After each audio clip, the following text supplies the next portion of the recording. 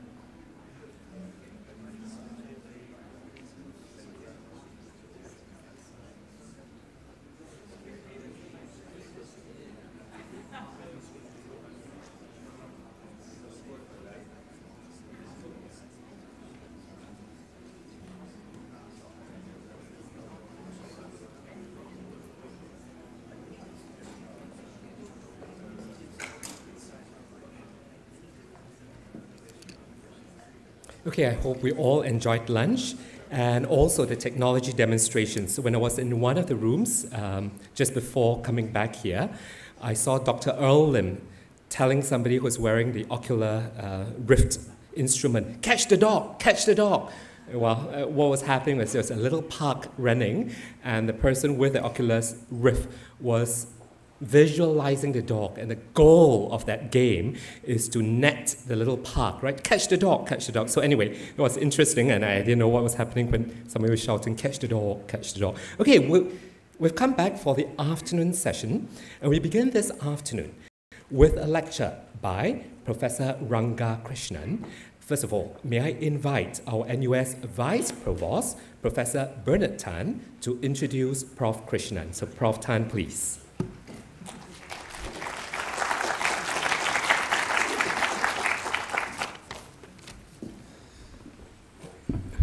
Good afternoon, ladies and gentlemen. Welcome back after lunch. Our next speaker, Dr. Ranga Krishnan, is the Dean of the Rush Medical College and Senior Vice President of Rush University Medical Center. He is an innovative medical educator, a productive investigator, and a world-renowned leader in psychiatric care and research. Dr. Krishnan was previously Dean at the Duke NUS Graduate Medical School. Under his leadership, Duke NUS established an innovative learning program for medical students called Team Lead that has been widely recognized and adapted in other institutions. Prior to this, Dr. Krishnan was professor in the Department of Psychiatry and Behavioral Sciences at Duke University Medical Center. He was chairman of psychiatry at Duke from 1998 to 2009. At Duke, he created a translational research center focused on depression in the elderly. He is an elected member of the Institute of Medicine, the world's foremost national resource for independent, scientifically informed analysis and recommendations on human health issues. Dr. Krishnan has been the recipient of many awards and honors. He serves on the editorial boards of a number of scientific journals. He has authored more than 400 peer-reviewed papers, written 2 books on innovative approaches to medical education, and also written a well-regarded commentary series in the Today newspaper in Singapore. He is chairman of the National Medical Research Council, Ministry of Singapore. For his service to Singapore, he was awarded the Public Service Medal Friend of Singapore. And based on my conversation with Dr. Krishnan, I can confidently tell you that he's extremely knowledgeable about this subject matter on learning science. And I can confidently tell you that he will be able to answer all your questions on this topic, whatever those may be. Thank you. Dr. Krishnan, please.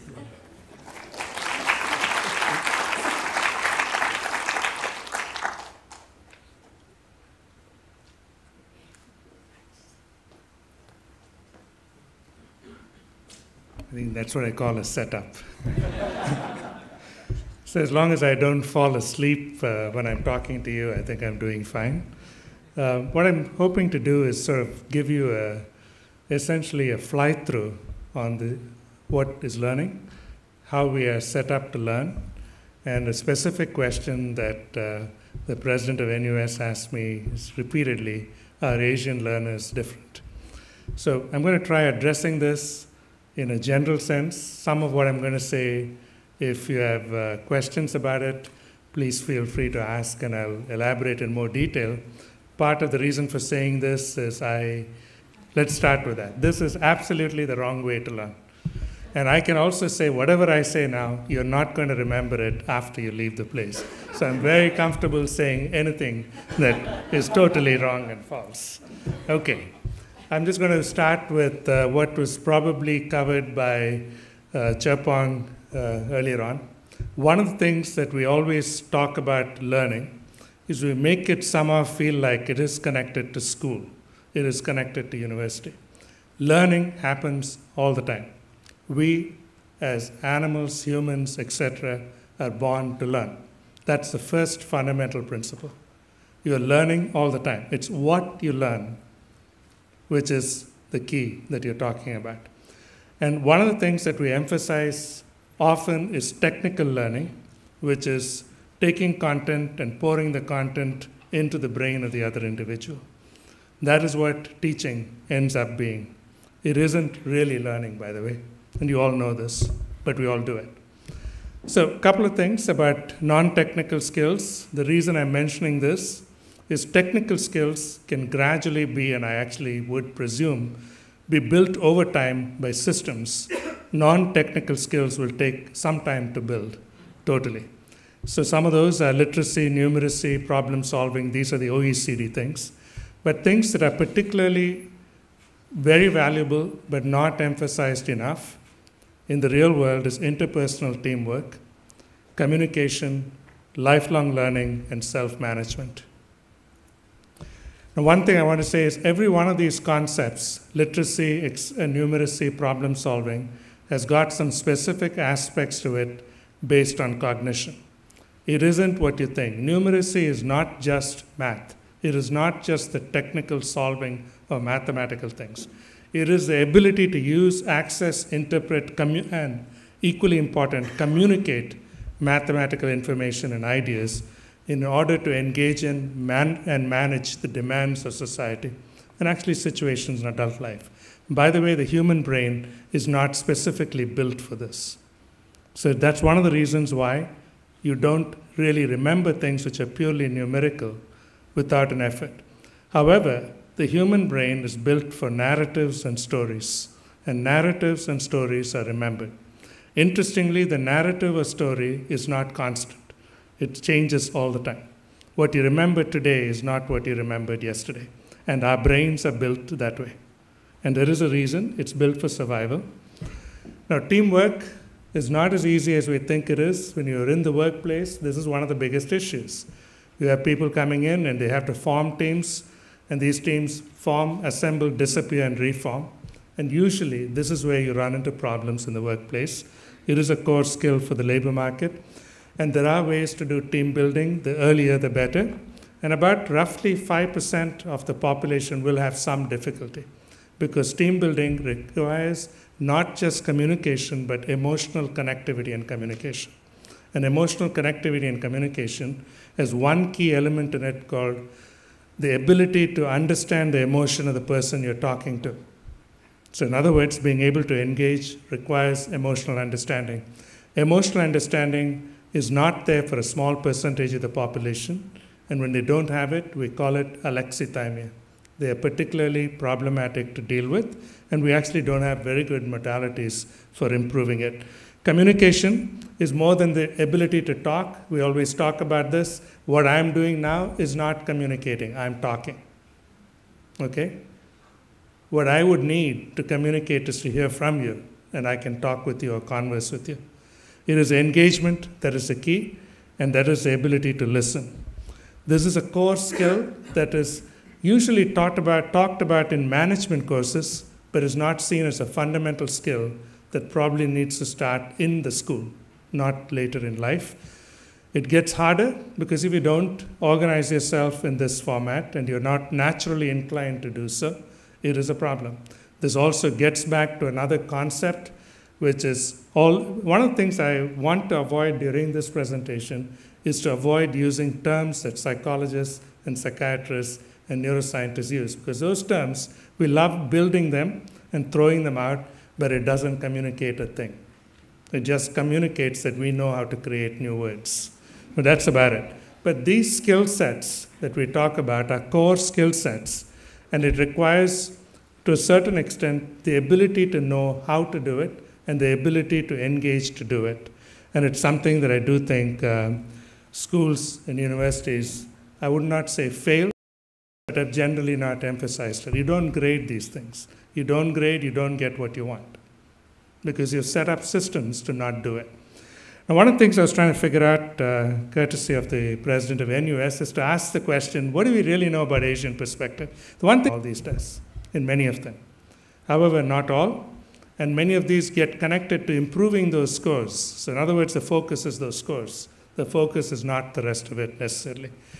And you all know these things. By the way, this is not just an Asian thing. I can just substitute Asia with anything you want, and it'll be the same issues.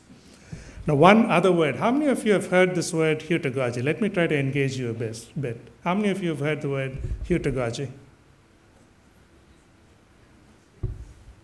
Anybody else? And all of you are in the education field. Pedagogy is teaching kids. Heutagogy is lifelong learning. It is not the same, not exactly the same, but it has the same core principles. Keep that in mind. And what you're really talking about is for lifelong learning is to make it inquisitive, creative, self-directed learning.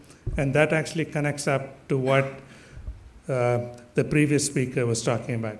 So general incentives, by the way, do not work for these things. Specific incentives do. And that was part of the conversation. I'm not sure if you mentioned it, but it was part of the conversation yesterday that we were having with him. Now, one of the most important elements for any learning is motivation. No motivation, no learning. And by the way, this room is broad. If you look at your vision, you are looking at me, hopefully. At some point, your mind will drift. Whatever I need to communicate, which I want to in the first 5 minutes, you will not have any idea what I talked about. So I'm very comfortable with that. Whatever I say in the last 5 minutes, you're also likely to remember a bit of it, but not everything. Now, motivation is at the heart of learning. If somebody doesn't want to learn something, they are not going to learn. And motivation, I try to make it this way. Motivation has 4 elements built into it. You need to have some ability in whatever you're trying to learn. That is aptitude, whatever. Because it reinforces why you continue to engage in that particular thing. Second, especially when the motivation is extrinsically derived. Intrinsic motivation is, by the way, what a child or a baby has. It is built to learn and uses the learning all the time because it's building its knowledge of what the world around it is. And that's important. But somewhere along, we very quickly suppress it by directing it to what you want the baby to learn. It's a directed learning that comes in. If the interest is there, it learns, or if it's trying to please you, the baby learns. Benefit is therefore an important component, and the benefit is one of the things we'll talk about amongst Asian learners. Third thing, which we really don't talk about enough in the general discussion of learning and education, is confidence. If you don't have confidence that you can learn something, your ability to learn something is not as good as it can be. You would lose that pretty quickly. The last one, which is also a component attached to motivation, I'm using it separately, is the desire. At some point, even if you have A, B, and C, if you don't have the desire, it fades out. So all of you have students, if they don't have motivation in what they came into, or if the motivation was extrinsic but wasn't reinforced, at some point it tends to disappear. This can be an entire discussion, and I'm just giving you a very short introduction to it. There are 2 aspects to it, intrinsic and extrinsic motivation. Intrinsic is in theory the desirable motivation, creative, curiosity-driven, and natural. Extrinsic motivation is what you can develop as a way to build people to continue to engage and learn. So extrinsic is what people most often discuss. Intrinsic is the desire. So motivation, by the way, has a cultural context, and this is where I do think we don't think enough about it. Asian students, this is an Australian study, basically showed that Asian students were more motivated. One of the reasons for it is social factors. Social approval or motivation is stronger in Asians. This is Australian study. But the competitive motivation, I want to do as good as the next person, is the same. It's the social motivation which is different. Social motivation has a specific component in it which has been studied. It's family motivation, and family motivation plays a role in persistence, collectivistic learning, and often it's connected to the obligation, duty, tradition, and obedience, things that people are very familiar with in the Asian cultural context. In Western, it was more individualistic, self-reliance, curiosity-driven solitude. By the way, I make it look like it is totally distinct. It isn't. It's a whole range. It is just that when you run studies, and by the way, some of these studies are large enough that you can say, yes, there are group differences, but it doesn't mean that an individual who's Asian can be the same as a Western or the other way around. So just keep that in mind. And I just have a reference for that because actually an interesting study if you want to look it up. Now, the learning process, I want to start off by saying what the brain is not. The brain is not a computer with storage. It definitely is not. It's not a recorder of events. It doesn't record anything. It pieces it together and rebuilds what it hears, sees, feels, thinks. The most important aspect of it is it does not have a delete function. You can't erase things. It's there. You just keep modifying on top of it. If you actually think of your own learning, you will see it as a modified form each time. It is originally built to navigate and survive, and it is a very selective storehouse. Okay? It doesn't store everything. It only stores selectively. And you know that we know some of the components of storing. Just think of now. There is an air conditioning noise somewhere in the back, and you can hear the sound of the, I think it's a cooler for the projector. But in your mind and consciousness, you're not aware of it most of the time. If you're aware of it, you're totally bored, and I'm putting you to sleep. Most of the sensory events do not reach even consciousness. You're not even aware of it. Only a few of them are turned into observations, and even fewer are retained, and it's a very good thing. Imagine you're hearing all these sounds and you're retaining it like a recorder. You cannot function. You cannot think, you cannot feel, you cannot function. And you can see it in everyday events. I'm not going to go into great detail, but you will see it all the time. Our brains and the brains of all organisms are built this way. So the key component is attention that drives what you want to focus on. So the learning process has many components in it, but they're all pulled together. It's very hard to disassemble them.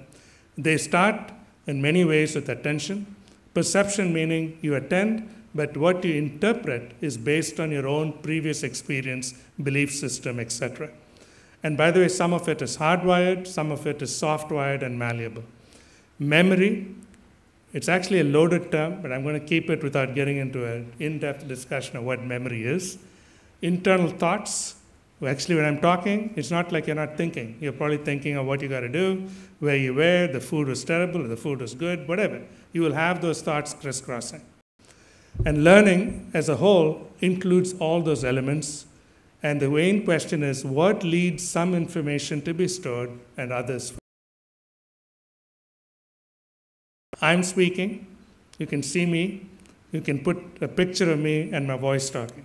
But actually, I can be mouthing, and there could be a speaker, and you can really think I'm saying something I'm not. And by the way, each of you is interpreting what I'm saying differently. You're not actually saying what, hearing what I think I'm saying. So this is a key element. You are hearing this all the time. So perceptions are mostly swayed by prior knowledge and prior belief systems.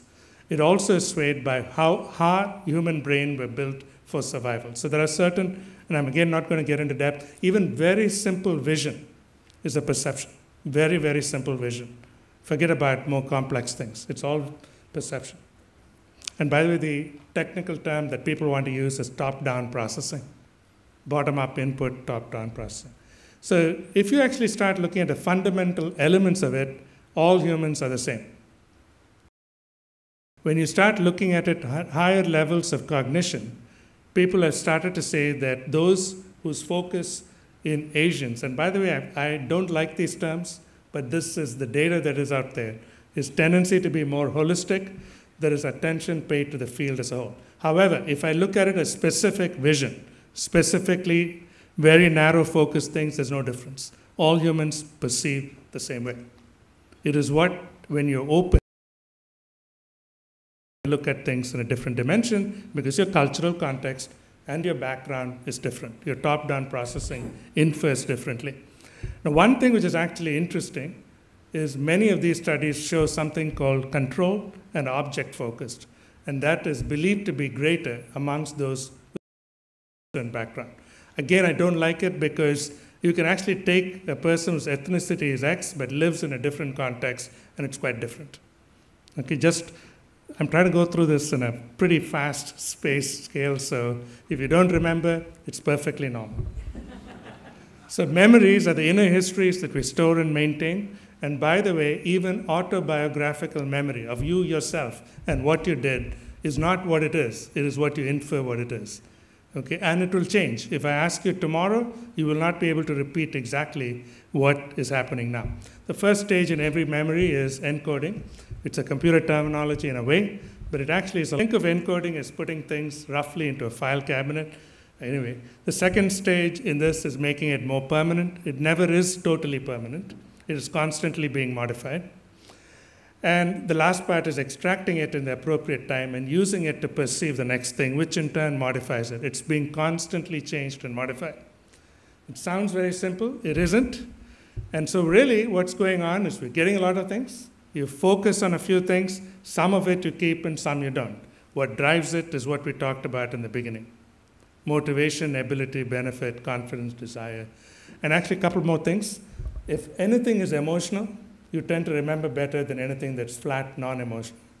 Anything that is number, you don't remember as well. Anything that has got a story or how you can use what we know to learn, right? Our brains are therefore not video recorders. They don't store information as is. This always comes up, rote and repetitive learning. Okay, all learning for it to be there long is repetitive. Have to repeat things to keep it in the brain. Why? Your survival means you have to know what is very common so that it doesn't surprise you and you know how to deal with it.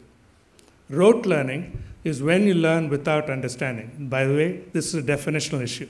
If you take rote learning as learning without understanding, then you differentiate it from repetitive learning. The two terms, by the way, are used interchangeably very often. If you want to use it differently, rote versus repetitive is different.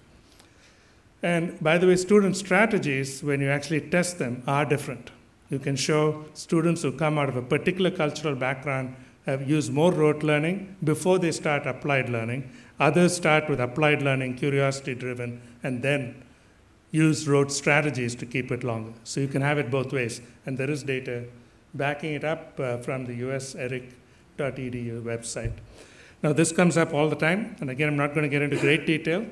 But creativity is an issue, and you hear it in Singapore a fair amount. You hear it everywhere. And I actually like it when people throw it around all the time, because I'm not sure people fully understand what they're throwing around.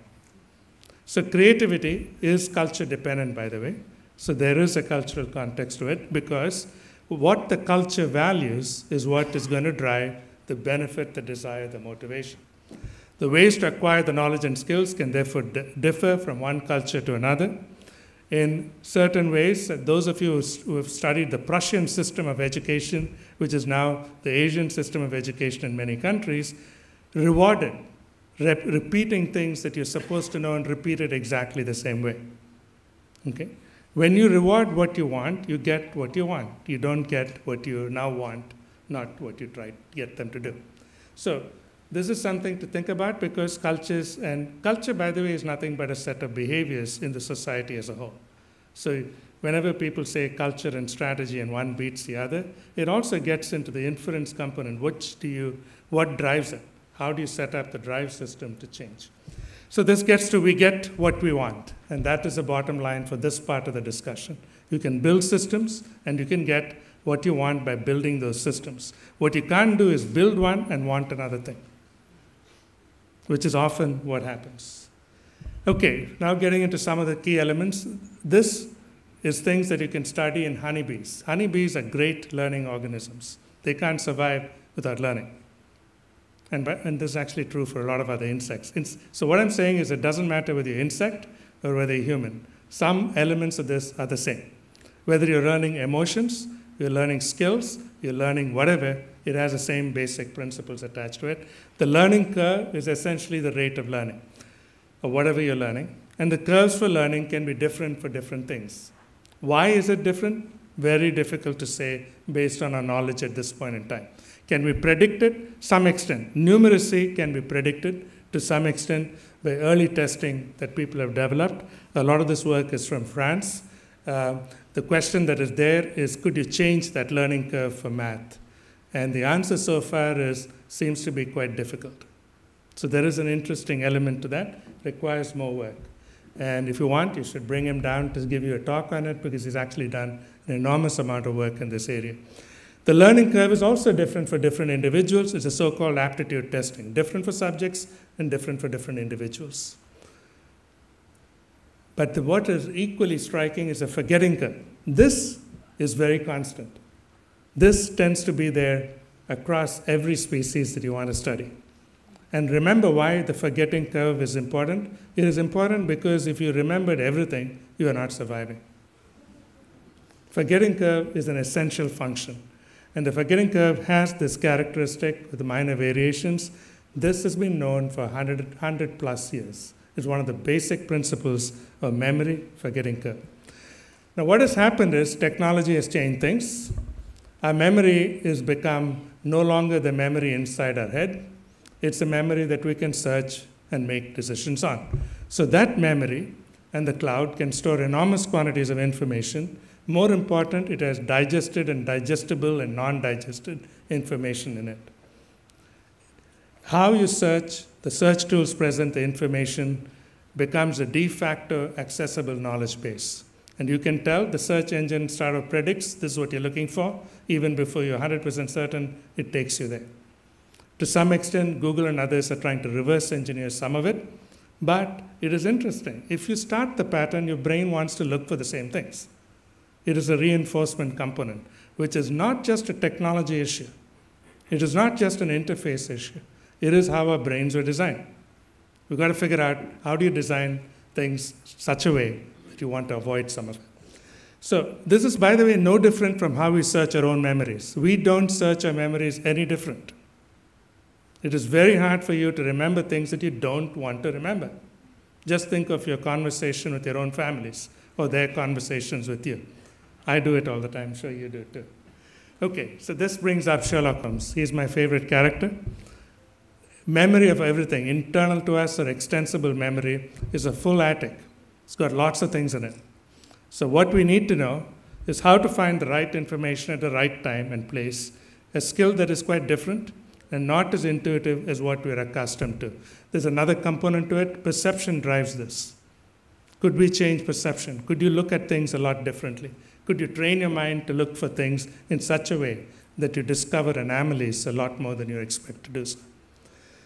Okay, and this brings up the concept of critical thinking. I'm not going to get into great detail. I'm just trying to give you little pieces that you can explore.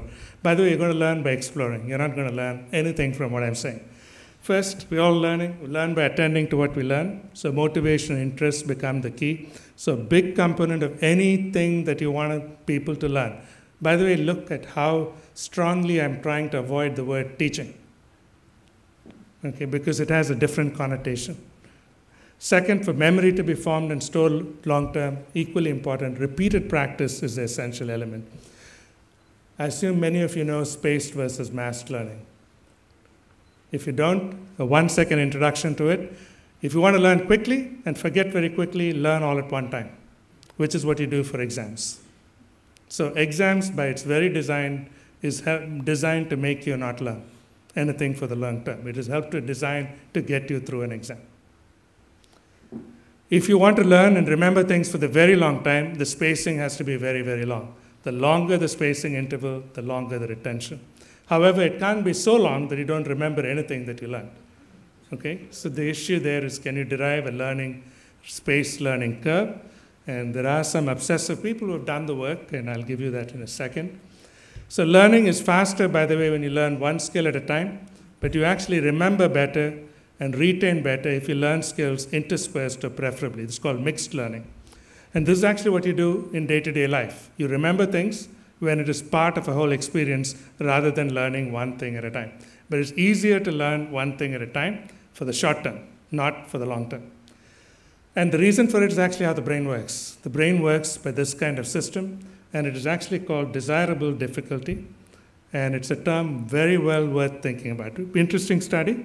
If you change the font size of what you want to study, give your students to study, make it very small, and change the font to something they're not used to, they remember better than if you make it large, beautiful, great to read.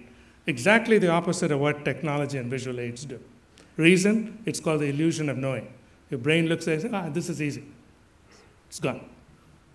The difficulty comes because you're focused, brings your attention in. Rule number one, I'm just going to go through a single set of rules, how to motivate. The key things we know about all motivation things are goals are to be set, but they have to have an ABC. Achievable, believable, clear, and concise. You need to organize to meet goals. I'm not going to get into this. Studying and restudying. They read it again. You again get into the illusion of knowing. It is far better, and this you can test on yourself. You close your book, recall, works far better. And this goes to the illusion of knowing. We talked about spatial learning, but I just want to say the right spacing interval from a large study of 1,000+ people in Florida suggests that if you know when you need to remember, your test is 1 year from now, or lifelong. Lifelong is different, but if your test is X period from now, your repetition of something that is difficult for you to learn, that is one that your aptitude is not as good, is 10% intervals. And by the way, the better you know, the longer the intervals. So you can space it out more. 30% intervals for those that are more difficult subjects. I'm sorry, more easy subjects. So it just gives you an example. Mixing it up is what I just said. You try not to focus one thing at a time. And this has been done in math repeatedly. And the reason is your brain starts doing one thing at a time, but when you now see it in a different context, you're not able to pull together what you need to do. So if you're learning math, and this is where it's been best studied, but also you can try it for other things, take what you already did before, intersperse it with what you're learning now. And that interspersal makes you decide which do you need to use when. Early is clear.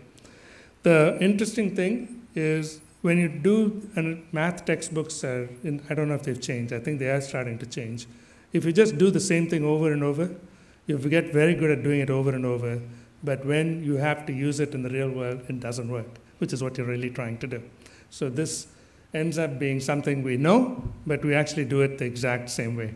The rule number 7 is generally it works better if you're not trying to remember it word to word or verbatim or the concept, but you're trying to understand. And there's a whole range of things that you can facilitate learning with understanding.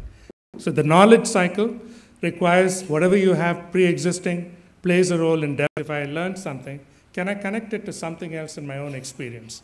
If you start doing that, it retains information longer because it is sticking to something already stored better. And by the way, almost all learning tends to have a factor in this, more robust learning.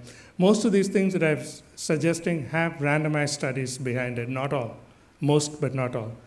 This is data from medical schools, and you can see it nowadays. Most of the audience is like, if I was doing this to a medical school audience, if I had 5 kids in the room, I would be happy. The rest of them are home doing the right thing. The 5 kids are doing the wrong thing. Forgetting, this is Ebbinghaus, and this is the classic curve I talked about. Now, Bob and Sandy, and they're somewhere in the room, right there, played a role in taking many, not all, many of these elements into building an approach when we started a brand new school, and taking it also from work that was done in the US, and pulled it together to create a structure which is learn, engage, apply, and develop. You can create content in any way, but one of the interesting things about content is if it's linear content, which is the way lectures are, people drift, because whenever you already know something, your mind drifts off. Whereas editable, annotatable, and those that you can pick allows you to learn faster. Second thing which we learned is if you actually watch students learning, if you have a thing that lets you speed up the voice, they will speed it up to at least 1.5 times because the one-time rate of speaking is too slow. You can actually go faster, and people do. Some do it at 2.5 times. Unfortunately, my brain doesn't process. And we've tried to build systems to do this. This is for the medical school. And these are slides that Bob, as Dr. Kame and Dr. Cook use all the time. This is what we actually do, wishful thinking. We're very great at doing this, by the way. All of us have wishful thinking because we believe in what we do. If we don't, we really wouldn't be doing it, right? So this wishful thinking is how we do it. Almost every school, everywhere does this. And I wonder how much money and effort goes into it. Makes us feel good, but that's a good thing. So generally is active learning. You give them homework, and then at some point you're testing them with an exam. The reality is nobody reads much before they come. They come here, they may be thinking of doing something else, and today with Facebook and everything else, much, and this is what you want them to do, and what you really do is this, just before the exam, exactly the opposite of what learning is all about. So this is the traditional reality, and Dr. Kame and Dr. Cook essentially said, oh, we really want you to work because we're going to test you. A little bit of motivation there. Not the perfect motivation. Hopefully they got enough motivation to come to medical school. So the content is produced beforehand. You can watch it. If you don't like it, watch something else to learn the same topic. And when you come in, the first thing you do is we see if did you learn, and can you work in a team to learn more. And we'll show it to you in a second. And this is the approach. This is how the classroom at Duke looks like. When they walk in, there's a timer in the screen, and the questions turn up. And you have a little clicker, you answer, and the faculty knows, did you have a party last night, did you learn, etc. Or was the topic difficult for everybody? And then you actually work in groups. This is interesting. There is a fair amount of data that you learn better when you learn with friends than if you learn from somebody who's not your friend. Not totally true. Somebody who you think, and if you ask the dumb question, you're not going to learn. Whereas with your friends, it's a lot easier. Peer learning was started a lot with nursing schools, and it is one of the more effective forms of learning when you're able to engage with your peers. So same test is then taken together as a group. This is the scratch-off forms. The more you scratch off, the lower your grade. And all you need is somebody who doesn't have to know the content. He just needs to know how to facilitate it. So basically, the hard work here is knowing what you want them to know. And that is the hardest thing to do. And then really what you want them to do later is for it to retain, is to take what they learned and apply it, which is done after a short break. So we built this at Duke NUS. And by the way, when this whole thing was started, there was enormous skepticism. The first one was students in Asia won't ask questions. I think Dr. Kame and Dr. Cook found it difficult to get them out of the room because they kept asking questions. So you actually had to have a timer. Many of the things we believe are probably not true. It is what we choose to believe that plays a role in making it real. And by the way, this has now been adopted. So it's not just an Asian thing. It's been adopted back at Duke, not just for medical school and for other things. But this is something I don't want to get into great detail, but if you really want to do real learning, questions is the way to learn. If you get to know how to ask questions and keep asking it, you learn. Because today, the information, the content is available in some form or another. You need to know how to ask the question, you need to know where to find the answer to the question, and you need to use your brain before you believe the answer to the question, which the third part is the hardest one, because we tend what somebody says, especially if it's somebody we respect, which may or may not be true. And by the way, this is not something that you can just do in a medical school. The Ministry of Education here was very supportive, and we tried it out in a couple, I don't know how many schools now, but a couple of schools with kids who have a little more difficulty with learning, and basically found you can adapt it into a school system. And why? Because the brain works the same way. Okay, we all learn the same way. We all have to repeat those principles I talked. There are a few more, but the main ones are the ones that I talked about. So when it finally comes down to technology-enhanced learning, if you build technology for the sake of technology, it's great. We can feel good. We can have a good belief system. And I see a lot of it. I see people trying to sell me things all the time. Unfortunately, I'm a skeptic. So you want to sell me something, show me. And I like data. And that I find is not an easy one to get answers on. And the reason for it is so much variability in the learning curves. People actually don't test learning curves. They learn, you can either look at content or application. Very hard to build test learning. The hardest thing is the questions. Lecture, which is what I'm doing. So thank you for the opportunity to give you all a lecture. Thank you very much, Prof. Krishnan. So as we heard Prof. Krishnan saying, question, question, question. That's the best way to learn. So he's asking us to ask him questions. So let's ask questions on Pigeonhole as well as from the microphone. And I will invite our Associate Provost, Professor Bernard Tan, to moderate the discussion. So Prof. Bernard Tan and Prof. Ranga. So fire away, questions.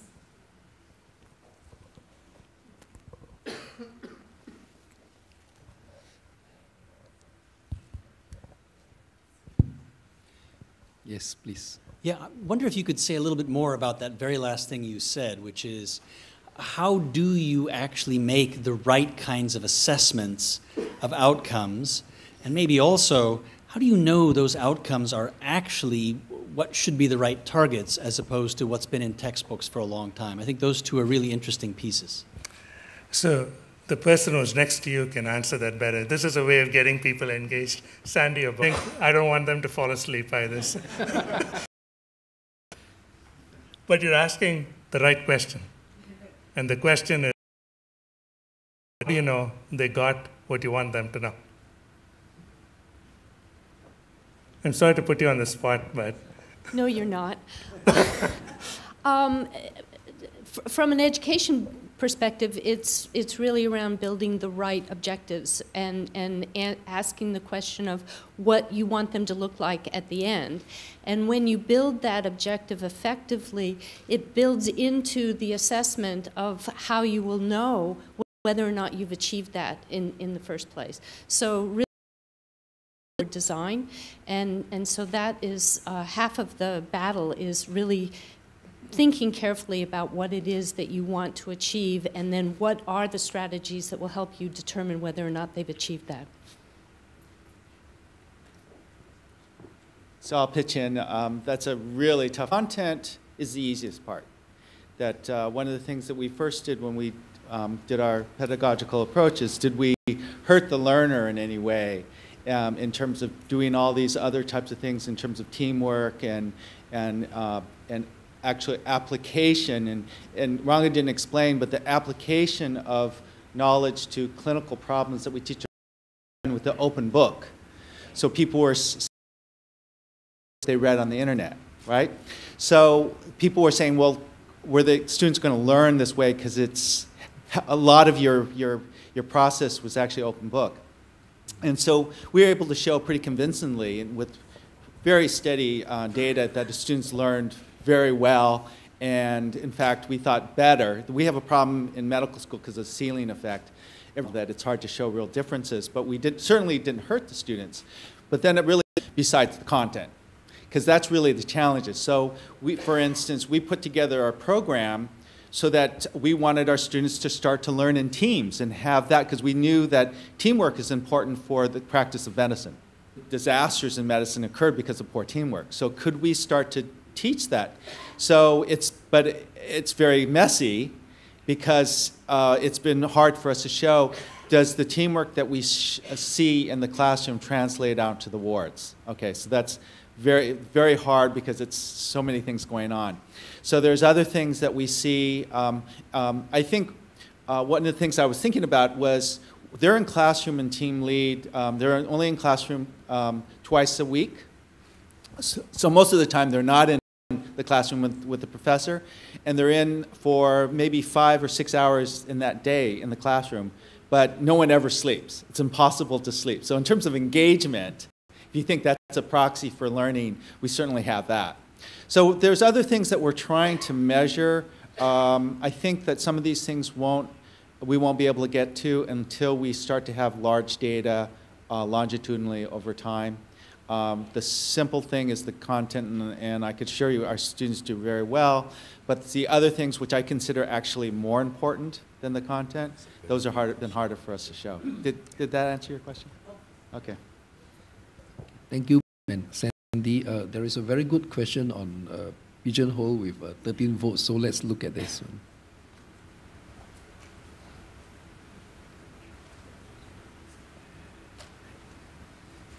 Yeah, given the importance of the forgetting curve, how do we deal with the pervasive externalization of memory through? It's actually a very interesting question because it's already done that to some extent. Think of all the things that you use where before you would have had to ask somebody to go read and understand more. The more the information is pre-digested and given to you, and you see it in medicine, you see it as evidence-based medicine, etc., that it does make you not question. So the big thing is to get you to continue to keep questioning. And one of the interesting things is anytime you actually have is a little shorter, it's a fleeting thing. And the reason actually is interesting. Visual memory is processed and kept longer. So we were built that way again. So you're actually bringing up something, right? How many of you remember phone numbers? You do. That's great. But one out of, I don't know, maybe a few. The reason there is it's taken away, as you said, the extensive, you got a memory storage out there. How many actually remember what you're doing appointment-wise? Everything, it is good. But if you start extending it to every facet, and you are seeing it, it actually plays a role in bias formation, influences bias, influences opinions, influences, I think, elections very, very well without your knowing it is doing it. I would say we're in it. Collectively, I'm not sure how you change it because our educational systems were built for an era that has ended. It is not built for an era that it's going to. It is definitely not even built for today's era because even today's era requires you to start asking fundamental questions. The big thing is the illusion of knowing. Is the illusion of knowing makes you feel like because you see it and you see an answer, that answer is the right one. It's not asking you, is that answer really the right one? Could there be a different answer? That is quote unquote known things. If you reflect and think, the known unknowns probably far exceed the known knowns. But the bigger thing is the unknown unknowns. And I don't like to give credit to the person who said that, you all know. But it is a very important reflection, which is what this question brings up. I'm not even sure our PhD programs do this anymore. But when I see some of the people coming through, I'm not sure whether the curiosity, which is the essential element of it, has changed into curiosity, which is now rote, because that's what the grant writers want you to ask. They want you to have a hypothesis which is halfway proven, rather than a hypothesis which says, I don't know. And I know it because I sit on. And it has to do with comfort. It has to do with human comfort. We are more easy with what we like and what we are comfortable with than for knowing the unknown, especially if the unknown is stated the unknown. So I think this is a great question. The big thing here is I have no answer for it. So it's up to you to come up with the answers that you can design in such a way to foster for the students who are in your school and class. And by the way, this is what it's fun. This is the real fun part, if you can make it happen. We have another question. Bantong from Mahidol University, Thailand. Well, I would like to ask for the explanation of the way to learn. In my childhood, I have been taught that we have to stay focused, doing all these one things to learn. But actually, my kids, different for about 30 years, it's different. They can do several things at the same time and can learn very effectively. What is the explanation for that in the phenomenon? That's the first question. The second one is concentrate during the time for learning for a long period of time. But at this moment, the Gen Y, Gen Z is very short. What is the reason behind that? Why they have a concentration time shortened? Thank you. Okay, so my retention for both questions may be a problem because I'm in the middle of night for me. So first question first. So let me answer this. The way, have you watched your babies learn? How do they learn?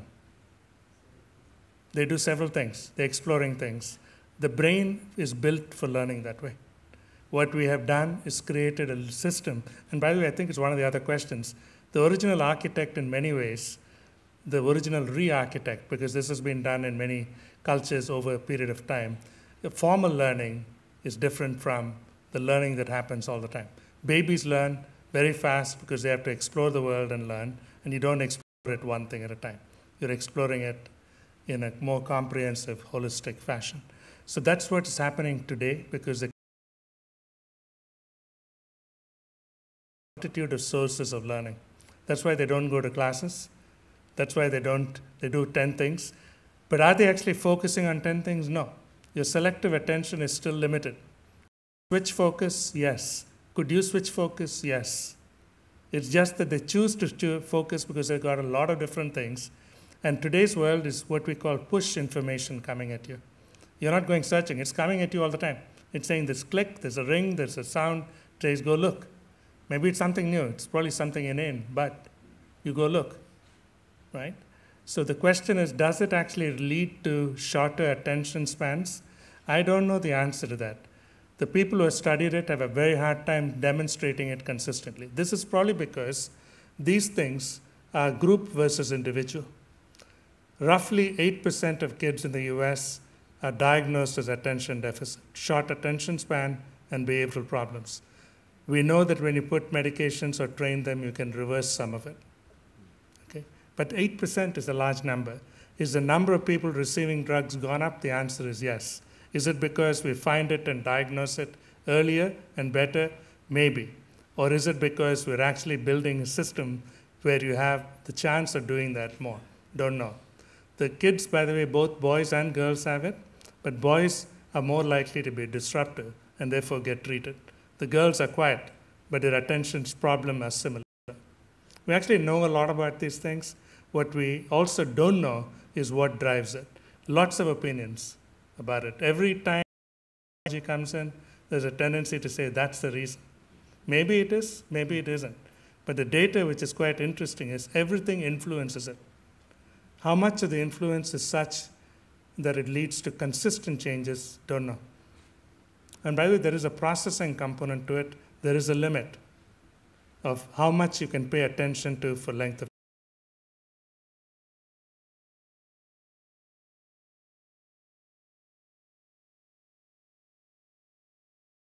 saying whatever.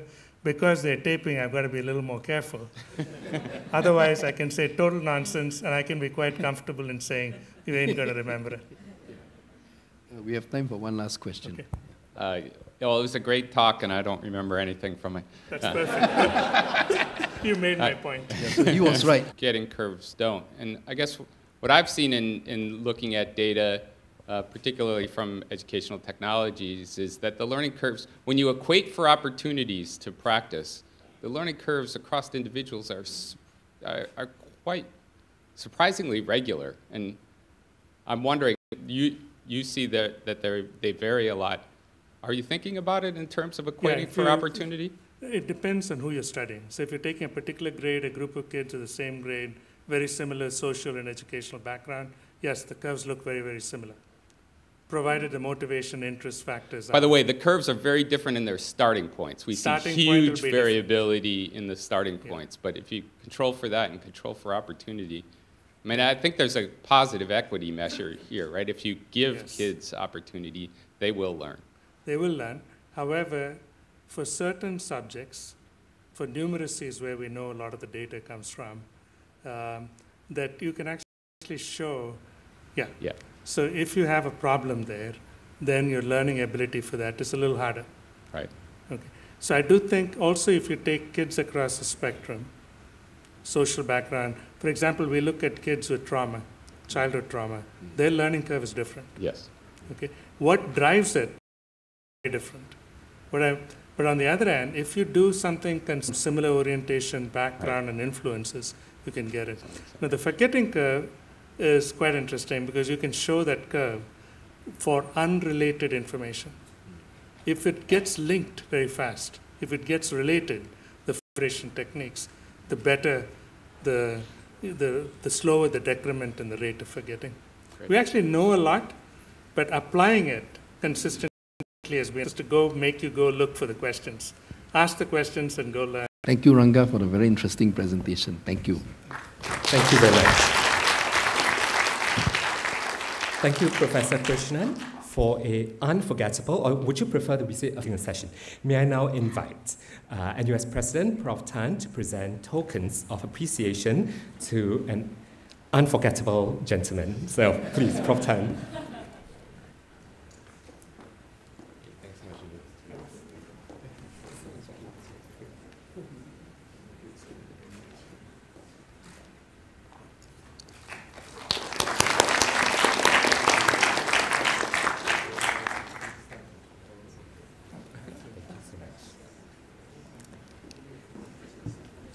Now we wish to bring on stage now the very first panel of the symposium. So may I invite 3 panel members. The first is Ms. Suzanne Walsh.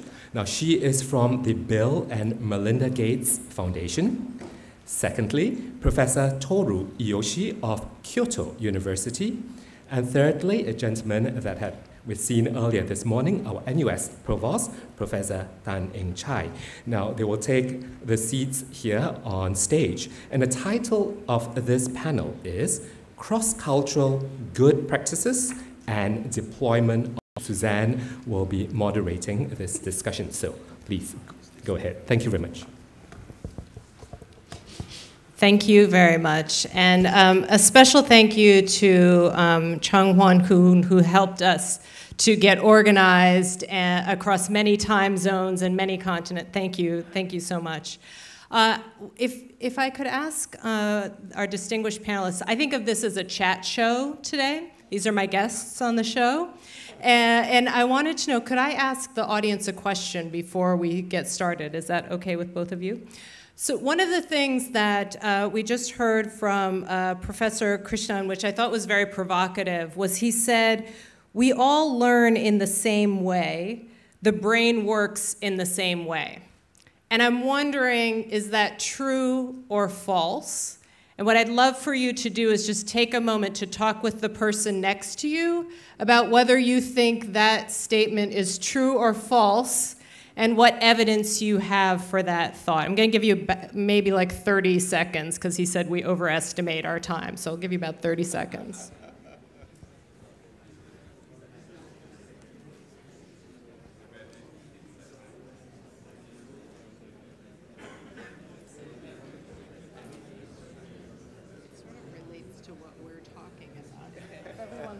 So what's our game plan? So Yeah, well, have changed? You have changed? No, I just want to know what they think.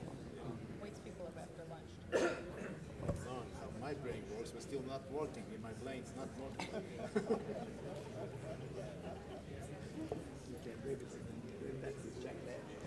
You need a motivation, maybe. And I'll come back and ask you for reflections. I'll ask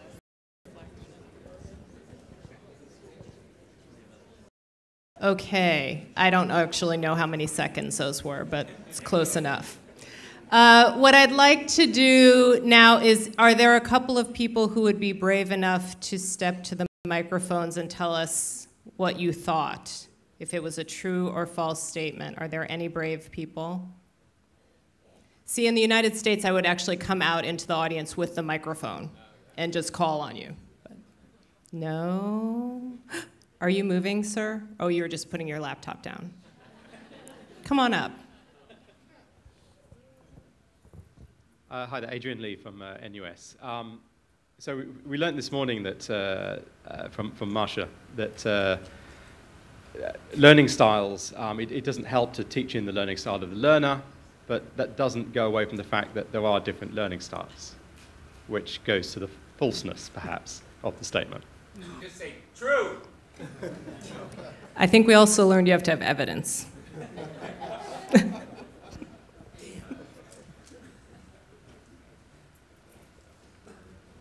Well, I guess the evidence for true is, I was just mentioning, and it was how surprisingly uniform the learning rate seems to be when you equate for opportunity. Now, I definitely agree that there are prior knowledge variations, and those indeed will affect learning.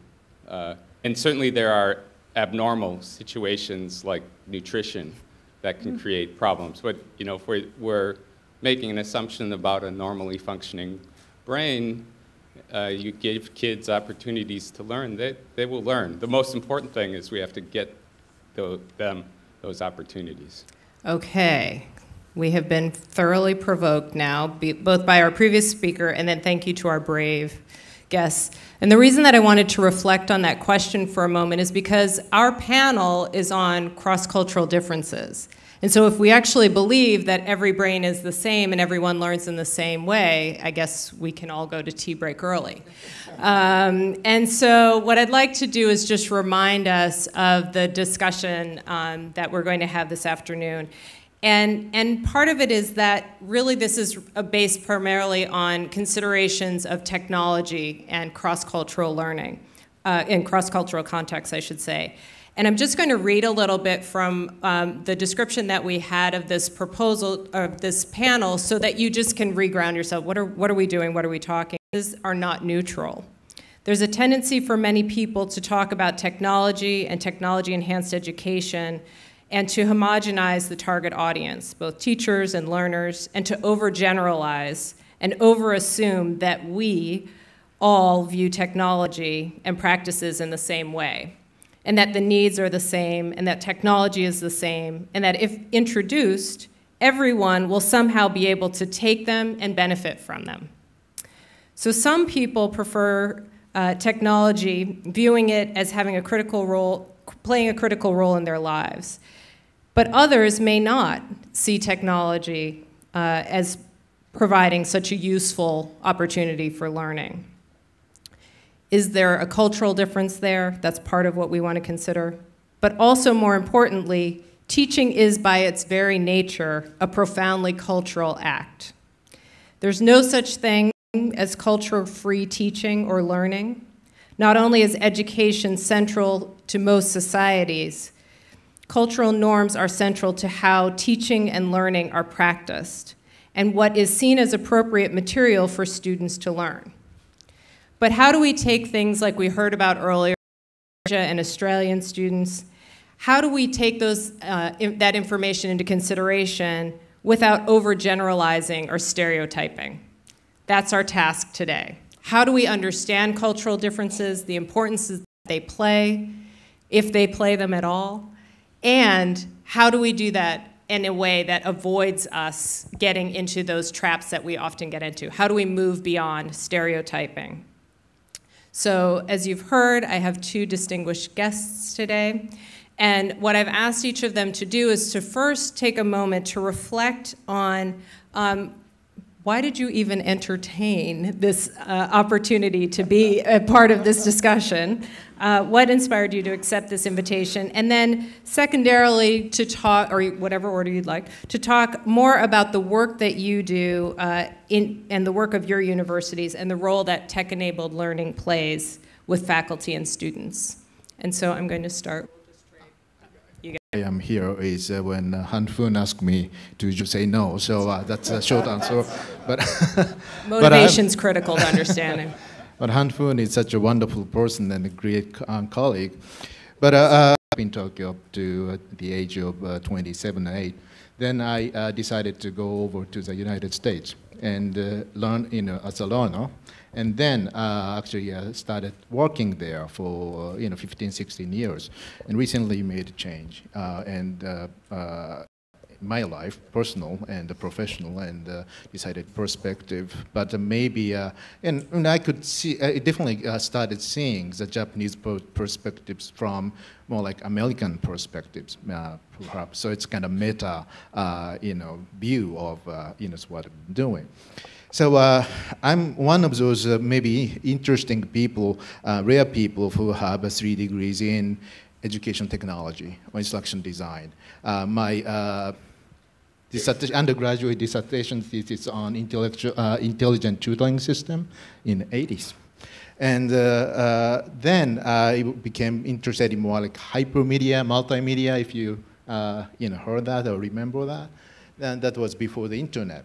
then, in my last 15, 20 years, I have been a passionate advocate for open education. And this is, so because of the internet. And it's very interesting because I mix first question and second questions.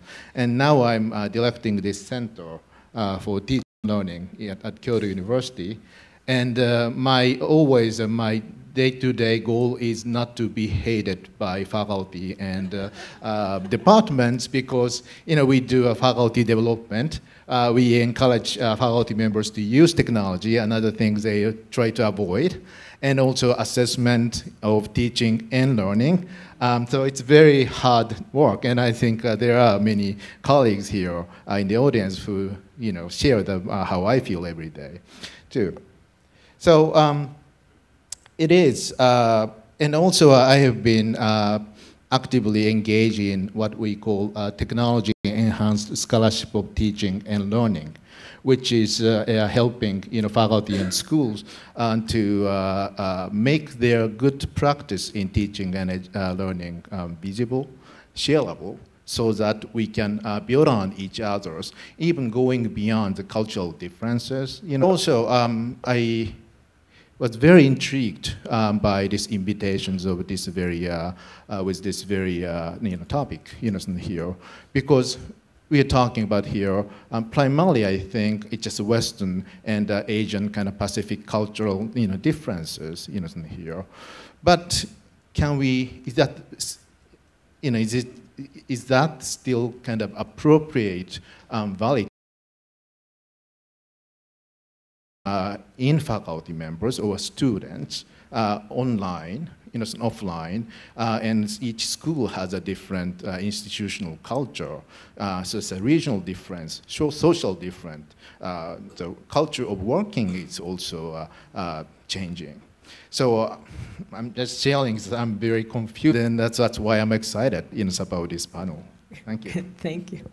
So as you can tell, we are not going to have all of the answers, but we are going to raise questions. I think that's part of our job, and we learned that from our last session. So the real reason why I'm here, well, Chuan and I got Hong Kun to organize this, to help organize this, and she conveniently returned a favor by putting my name on this panel. Well, I think for a long time, NUS has been the only. And I think the role of universities, as is well known and also alluded to by Chapong in his talk this morning, it's really to provide manpower, well-trained manpower, to support the growth of the economy. And we know that the world is getting to be more challenging. And herein, I think, the role of universities, particularly NUS in Singapore, because we know that our graduates is a much harsher world than, say, when we were graduates, say, 30 years ago. And they require deep competencies in, their core disciplines, but on top of that, they need also a suite of other competencies, like cultural competencies, communications ability, numerical numeracy, and even IT literacy, right? To name just some of this. Now, Ranga has given that good spread of 7 core skills mentioned just now. It's really in our interest to make sure that we can really prepare all our graduates to be future ready for a world where we are really uncertain how the future will develop. Great. So what I'd like you to do is each of you is working in cross-cultural contexts, because even if we say it's West compared with East, or each reflect for a moment on how do you think about cross-cultural issues on your campuses in terms of for students, how do you think about what technology is appropriate when you're thinking across cultures, and how do you think about it for faculty members as well? And I'll start with you. This is, of course, a very complex topic. Like what Toru has mentioned, I think cultural, it can be interpreted in many dimensions, right? It's not just the culture of the learners, all right, from where they come from. It's also institutional culture. It could be also culture of, of learning with regards to different communities, right? And NUS is actually quite a diversified learning environment in the sense that we do have students from many nationalities. And that's where how do you tailor to make sure that what is effective in terms of learning outcomes? That is particularly challenging. So to just give you an example, we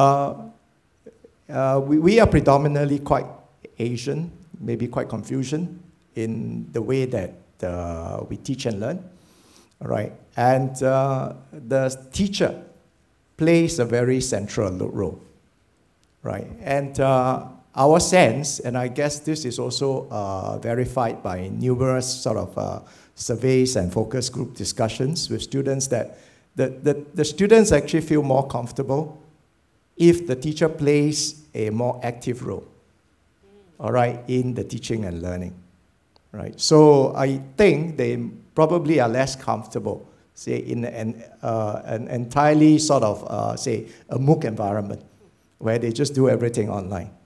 So that's why when we were trying to push for technology-enabled learning, we didn't actually adopt MOOC in the first place, but we actually adopted a blended learning fashion. We still tell the professors that face-to-face contact and interaction with students is quite critical. And students perhaps feel assured that the professor is there guiding the whole thing. So even though they are watching the videos, my micro lectures online, all right, they are comforted that, wow, there are like still enough sessions where they meet the professors and can interact with the professor. So that influenced how we actually push technology-enhanced education in NUS. Did you actually have feedback from students when you first tried to implement MOOCs, or did you do an assessment of some kind? How did you discover that this was something that students required? It's a lot of experimentation. It is in fact also true that when we first tried the blended learning, students are actually resistant.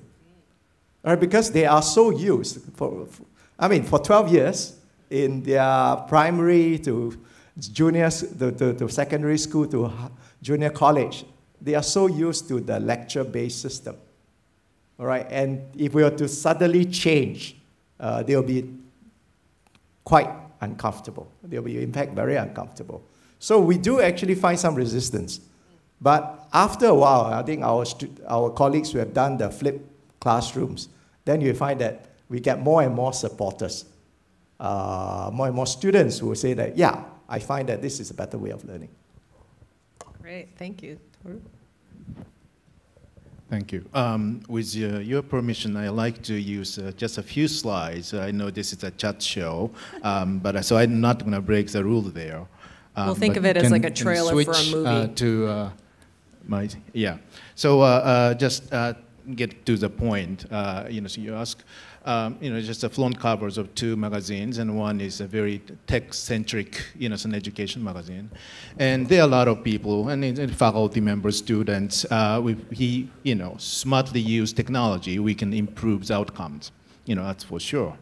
But the right one is actually striking. It's, I think, 4 or 5 years ago, the Time magazine got these special issues and like bribing kids for better performance.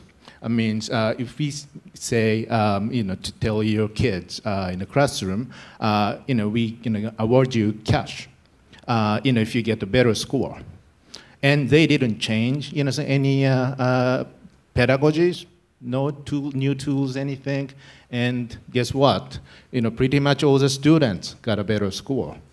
So, well, maybe this is the end of this panel. Maybe we don't need technology, but it's just a lot of cash. When I actually use technology, for my students, both undergraduate and graduate, students, actually I'm very keen to, what their rewards, be of the learning outcomes, and use, with the use of technology too. because I think most of you you don't need to be told. Again, educational technology itself, of course, doesn't make educational innovation, but the cultural context is so important, here, how we, use this technology. And also, we predict the future, some future learning and teaching. But it's always, our prediction is biased by our cultures and values too, right? So this is just for laughs. Just 50 years ago, about half century ago, I was growing up reading these kind of juvenile magazines in Japan. And then what they predicted, like a future classroom, is robot teachers beating up kids with sticks. And so it's very powerful because they can make a lot of robots. So I think they're very personalized. They can be personalized in a way they're punished there. And there is a MOOC-like screen, instead of Blackboard. So we got that done very nicely. Just IBM's 360-like computer, here, too. And again, half century ago, this is Educational Information Center. They spend a lot of money, to teach students about dog and cat, here. But again, we're getting there, learning analytics, big data, and so on. And, so it's a fantasy, there is a flying school, of course, that's atomic powered, flying vehicle here to take students anywhere. Our current version, modern versions of that, is this, just launched in Japan. This is not fake. This is a real high school. It's a virtual high school. And this is their entrance kind of ceremony, that's happened a week ago. But we can talk about this a lot, but better not.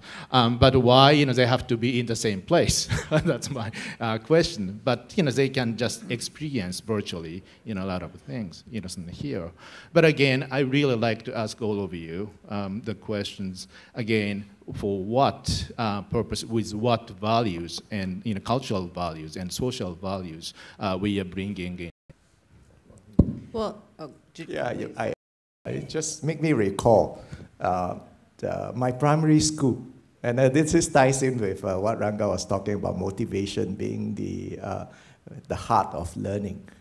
In my primary school, there's one teacher I remember most vividly. He's my maths teacher, Mr. Ong. I can remember his full name even. And in fact, all my classmates remember him because he goes around with a cane. He teaches mathematics, and he loves to ask questions. All right, and basically, he keeps asking questions on the simple things that you need to remember about. Very effective, because I think almost every class that he taught is about 100 or close to 100% pass. Because if you don't know, the cane becomes very effective. So threat is actually a very important motivation. But of course, you don't see that these days. Maybe that also explains why I'm a mathematician now. I think this is not the lesson that we were hoping that people would take. It will be the only thing I remember. He was caned and became a mathematics professor. Oh, I've lost total control. I want to bring us back, if I can, and just ask you for a second, when primarily coming from within Asia, or are they things that you are purchasing from outside of Asia? Technology that you're using in the classroom, does it come primarily from within? Well, it's very hard to say. For example, our LMS is open source, for example. So it's actually created by, well, it could say US-centric or UK-centric, but, wisdom, and collaboration among all the people around the world. So, but we could say maybe Western, mostly Western. And how, did you want to answer as well? Well, for NUS, I think we use a spread. Well, I guess we are quite plugged into what is happening everywhere So we are also quite open to, adopting some of the tools and technologies. Our colleagues to try to build our own tools and technologies, right, to facilitate the learning of our own students. And one example is, I think Ben Leong was here this morning. Are you here, Ben Leong? Yeah, so he was here this morning. Ben Leong was from computer. He actually set up a gamification sort of platform to teach his course on C++. And that's very interesting in the sense that he makes use of the essence of games, right? And games introduce a lot of competition amongst the players, and there's a hierarchy of missions that you have to accomplish. And every time you complete a mission, you get badges, you get points. There's a leaders board, which highlights maybe the top 20 amongst all the players. And competition is very steep on getting on the leaders board and perhaps being the top, right? So he makes use of this sort of essence into his C++ course, right? So he divides his exercises into missions. There are some interesting observations that he saw with students. The natural reaction of our students is that they will attempt the deadline, right? But interestingly, for those who are involved, the assignments are out. You'll find that actually students right away download it. If you complete your assignments earlier, you get more points. And he also allows for failures. That means you can try and try again until you complete it, right? So it's quite an interesting sort of actually shown that it has been quite successful. In fact, he had quite some good statistics. To 80% of the students actually have found that the learning outcomes have been very much enhanced by going through this. So what he has done next is actually now to make the platform available to all. Right? He's of course setting up a company for that, but he's allowing NUS to use it free for our courses. So that's one example where we develop internally for our own benefit. Well, so there's a question in Pigeonhole which is about balancing learning results, and I bring that up right at this moment because on the one hand, versus sort of Australian model, that there was a tendency for Asian students to think more at all in the example that you gave, and also if you wanted to. Actually, this is my favorite story. I think story people can remember, as Dr. Krishnan said. We learned a lot in that lab. We keep yes, referencing. And I forgot everything I should talk about here. But there was a day, stands for Technology Enhanced Active Learning, was covered on the front page of Times. In the early in the morning from the president at that time, Suzanne Hockfield. Yes, teal was mentioned, covered in the New York Times, yay, right? And, jumped into celebration mode there. But then the weird things happened. It's, the discussion forum first started with, wow, that's MIT, is that this MIT, this is the future of college education, blah, blah, blah, right? Then there is a few very negative from the current MIT students who are taking that teal course, right? And say, this is not why my parents are paying, huge, very expensive tuition, to MIT. Any colleges can do kind of a, big lecture hall, renowned researchers giving, really, drinking from fire hose, so that's the metaphor they use, like lecture. And then actually the unionized group of students actually went to the department head of the physics department and begged him, stop doing this there. So these are not Asian students, but it's a mixed, some students in terms of ethnicity. And so that's how, and then how MIT decided to do is actually decided to keep the lecture, big whole lecture version of that, and also, of course, try to improve until, course. But the lesson here is all members have learned already that TEAL is working better in terms of students' outcomes, learning outcomes. It's scientifically proven. It's working better than a big lecture hall.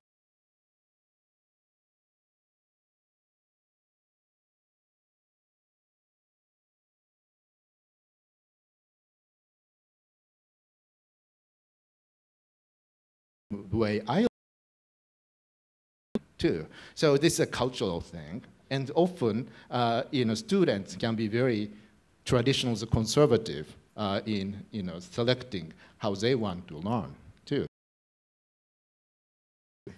Yeah, I do agree that there is a need to balance group-based learning and individualistic or personalized learning. My sense is, at least in the NUS, we tend to really focus a lot more on the individual-based learning rather than the group-based learning. I think that is also perhaps the way in which most of our professors were trained. Right, so we have sort of good examples like what is being done in Duke NUS, where the entire curriculum is really based on team-based learning. All right, but I think we're trying, like for instance at our and in other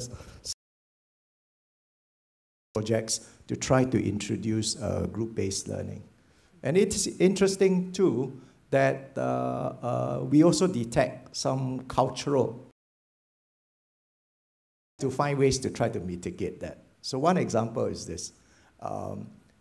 You would have thought that, if given a choice, would you allow the students to form their own groups, or you actually assign the groups? Would you, how many would say, allow students free choice? Our students are actually very, so because the group projects are graded, and they want to make sure that they optimize their grades. And so they will always choose the group that will help presentations, writing, so they would not choose. And we start to notice this because we know different nationalities, and we know that certain national groups, because they know that they're quite weak in communication skills, that please pre-assign the groups and assign the groups so that there's diversity within the groups. We also know that the student is that in the workplace, most often you don't have a chance to decide on your group. All right, you're assigned that this group go and work, or you're put in this group, go and work. So perhaps we are trying to simulate what is in the workplace. That's sort of our way to try to mitigate that. Well, these are some events. I think, so if we think about what are the cultural dimensions that are most important to consider in the classroom, can you identify those sorts of things? Or I'm going to keep pushing you because I'm not fully convinced that there are cross-cultural challenges to even talk about, because the way that you both keep talking about some of your examples, I would say we could probably identify those characteristics in each country. So are there some cross-cultural considerations or dimensions that really must be considered? One is openness. The people in certain regions, country, you name, or it could be just personal preference. Just don't want to open up, a lot of things without knowing, colleagues and peers too. So for that, I think it's very important to let those students know, we're creating kind of a safety zone. This could be a seminar, some class or a small group where they can, really say anything without being judged, something like that. I teach same subject. This is the future of higher education and open education to two different courses, but very similar content. And one is taken by only Japanese students, and I teach in Japanese. And the other one is I teach similar course in English, and to half of the class consists of international students from various countries. And the way they use the discussion forum is very different. And of course the way, and usually international students dominate in-class discussion and make, so the Japanese students, rather quiet, feel, we are inferior. To these Western or international students. So I encourage them to say whatever, with their frustrations, not be able to speak out online. So they carefully consider some of the good written comments on discussion from Japanese students, and then have seen, this in-class discussion also becoming very ambivalent, among Japanese students as well, too. So, it's using, I think it's a very effective way of using discussion for this asynchronous, kind of nature. Students in mind. I mean, if the discussion forum isn't a natural place that they feel confident to speak out in, and so it's, or safe, and yet you've figured out a sort of a workaround.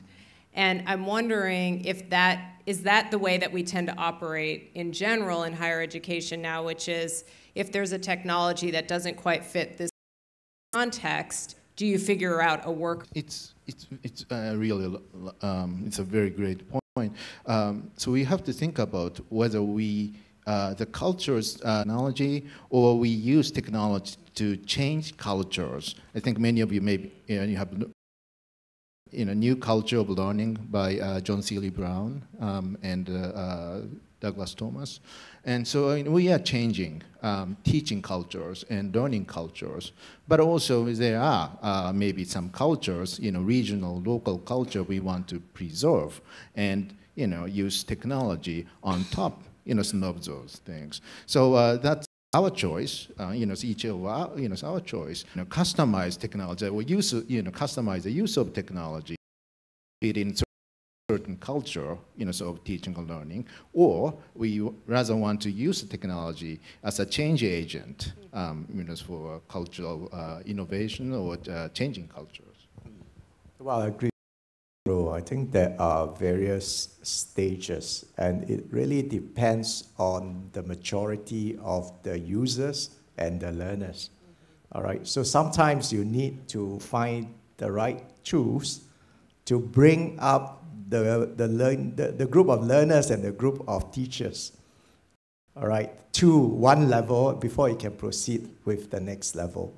But I think what is important is really that you must have very good evidence to show that you are doing the right things, and not just blindly just use it for the sake of, well, because somebody has invested in that or somebody asked you to use it. So you really have to keep very close attention on what are the outcomes, and are these really the outcomes that you are targeting for before you go on. And again, when you are measuring and keeping track of this, you can refine your approach as you go along. So and you started out by saying that you have sort of a Confucian approach to teaching and learning at NUS. Could you say a little bit more about why is that important cultural context for us to understand, or if I were developing a technology, what would be used at NUS? I'm not sure whether it's so much about the technology, but it's just a thinking that the teacher in class and what the teacher is the expert, and what comes from the teacher is correct. All right, and that, although I think it's very helpful, and also education is extremely important. You need to go through education to be a scholar, and then you'll be respected. Right, and that ties in quite well with the society that the education It's a basis for which you can actually secure a good career, right? So these are all the essence of that Confucian thinking.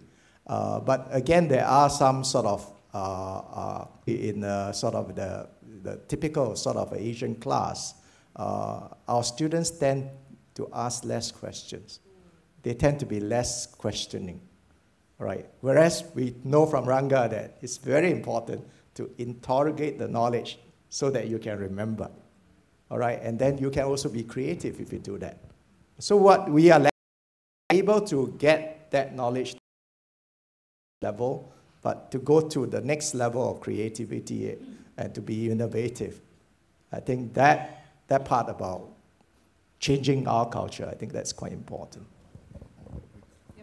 I like the technology needs to be designed, modularizable and also customizable. That's very important, meaning that even the same learning goal or set of learning goals, the tools or platforms need to ensure there will be multiple designs and paths can be taken to get there. And it could be a cultural something, could be a group kind of path or but that's part. And again, I don't know if this is like a Western versus West versus East kind of argument or not, because I have both in myself, for example, Western part of kind of myself and Asian part of my self too. So I think it's becoming increasingly confusing,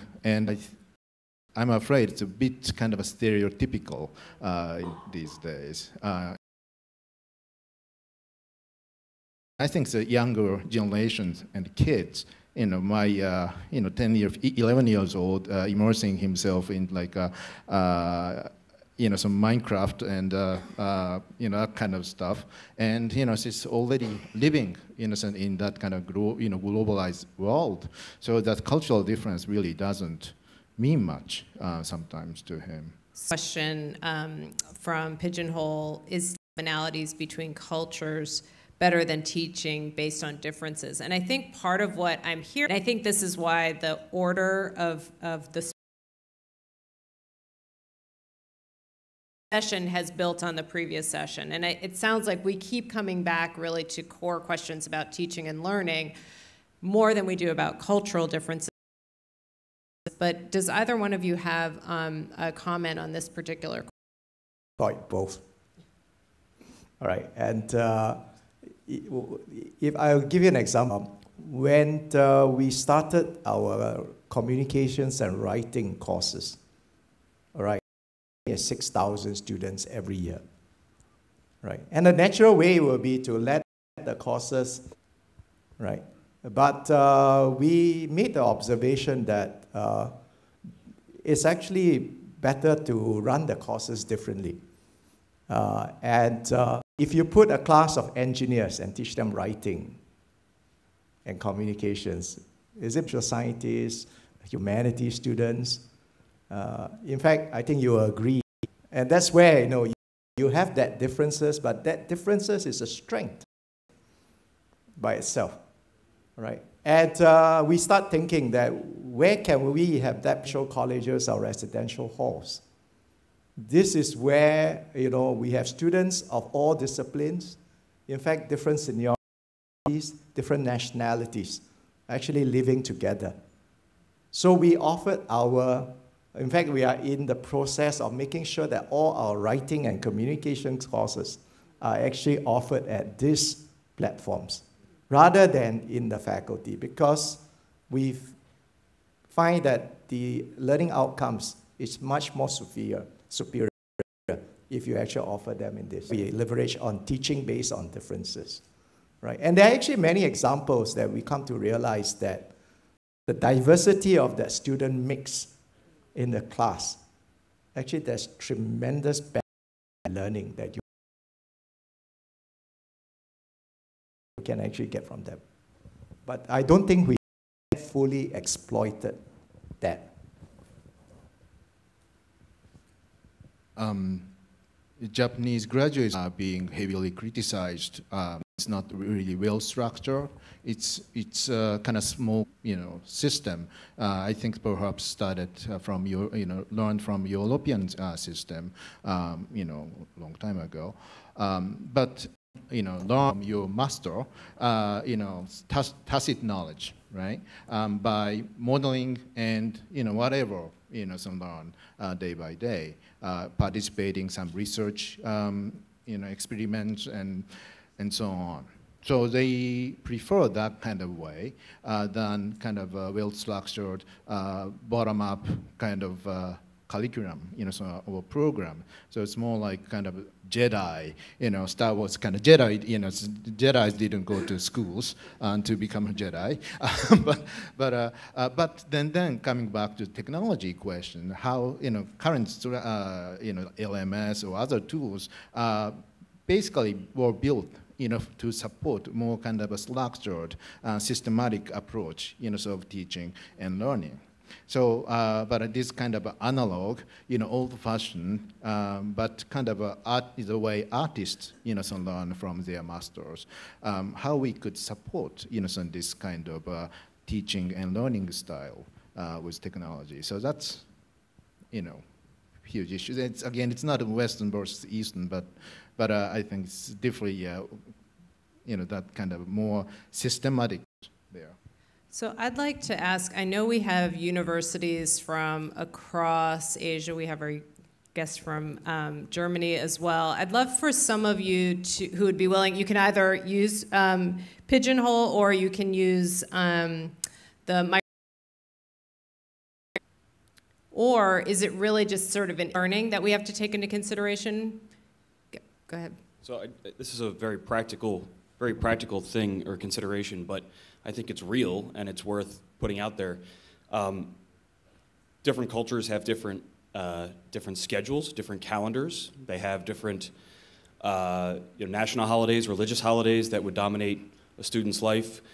There are things that if I, as a Western faculty member, was designing an online course that I knew was going to be taken across the globe, it would be helpful to know what those considerations should be, and it would be helpful for a group like this to come together and outline those types of considerations that should be made.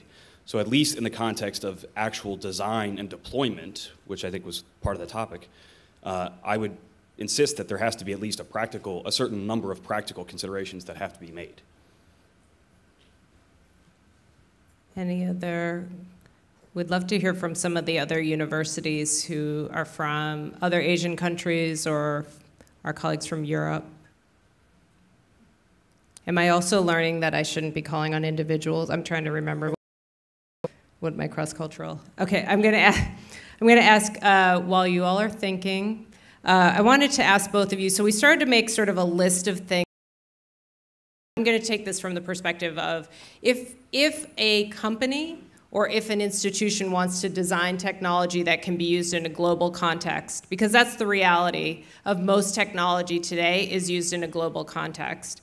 What are the things that they should be thinking about? So part of our list so far is that, we have to set some common learning goals or outcomes, that the technology has to be modularizable, I think is what you said. So you have to be able to use it in modules. It has to be customizable.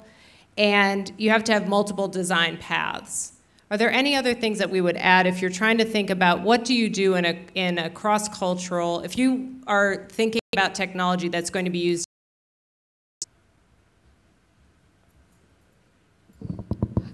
Hi.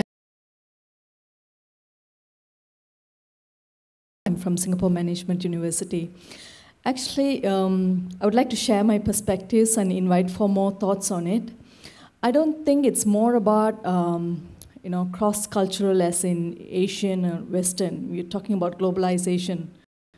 A lot of the companies that are technology companies are held, senior positions are held by Asians, and a lot of the workers are contributing to that, and in the same way, but I think we could perhaps take a different perspective of universities that have been for a longer period of time.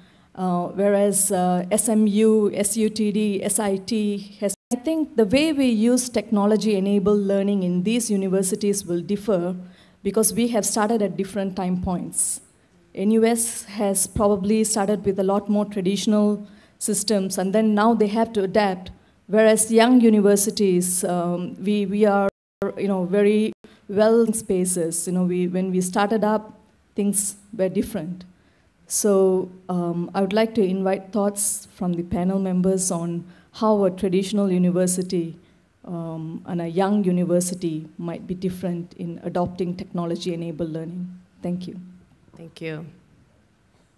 Does either one of you want? And I think it relates to the question from Pigeonhole as well about as generations evolve. So it's generations of institutions evolve, but also generations of becoming, more important, I would say, not just do everything or provide everything, by yourself as a young, the university. And that's actually the first things I teach, to our students and graduate students at Kyoto University.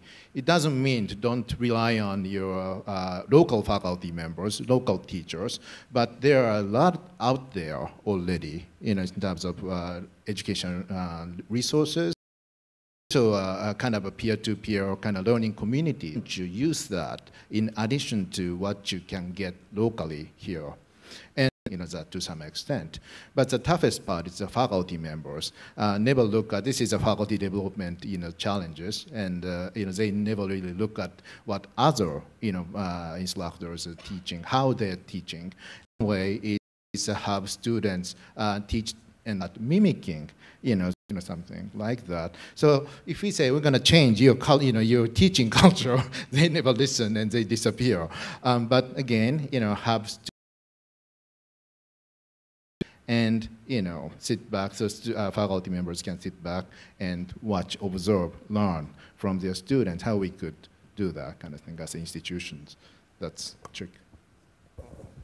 Well, I guess if you're a young university, maybe, and of course you can argue that if you're old or traditional universities, you also have other constraints and structures that you have to worry about.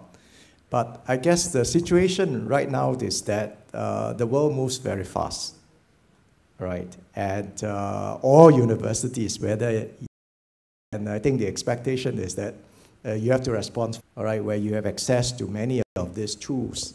I think you're probably pretty much on equal advantages. The old universities, the traditional universities may have already a system. Another question.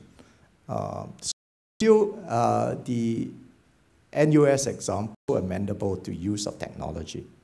So our first interest is to make sure that, at the very least, try using technology. All right, and we may not one sort of crisis.